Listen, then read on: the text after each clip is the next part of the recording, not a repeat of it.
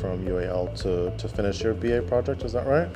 How do you feel that, you know, having that funding from UAL helped you to be able to work towards producing a collection and documenting and showing a collection that maybe you wouldn't have been able to do in the same way should you not have that funding? Yeah, it was so important. Like, I cannot think how I would be at this stage now without that funding. Yeah.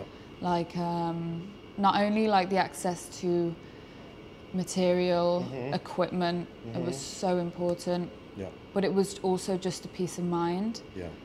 It was being able to go home, knowing that your gas was on and it was staying on, knowing that, you know, you had enough food, etc., knowing that everything was fine and you could go home and be in that stress-free environment without those financial stresses. So I can imagine having the peace of mind to be able to create your work and to document your work without having the added stress of financial stressors is amazing. I mean, no, for sure. I think that stress was taken off. It was so you when you're a creative, you need a clear head, you need a clear space, you need like kind of a stress-free environment, and I think that's something people have really realized during this. Like, we don't want to stress anymore. We don't want to lose sleep. We don't want to. We just want to be happy, healthy. We want to kind of create in a healthy environment, and that's what the funding was able to give, like myself and like so many other students that I know. That relief. Yeah, for sure. Not just equipment, not just material, and just a sense of safety. Yeah.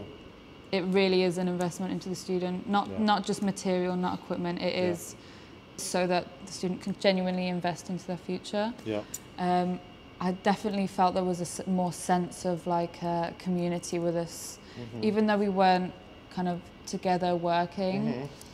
I think we all had a really big appreciation for each other, like that definite sense of that kind of love for each other and respect for each other's work. And I don't think we would have had that as much as if we didn't, we weren't kind of pulled apart in that certain way. I can imagine it was super stressful and super hard, but it was another thing that will prepare you for how to deal with things when things inevitably go crazy. Good luck. Yes, thank you so much. You too. Like, yeah, it was lovely to meet you anyway. You as well. Thank you so much. Of course, thank you.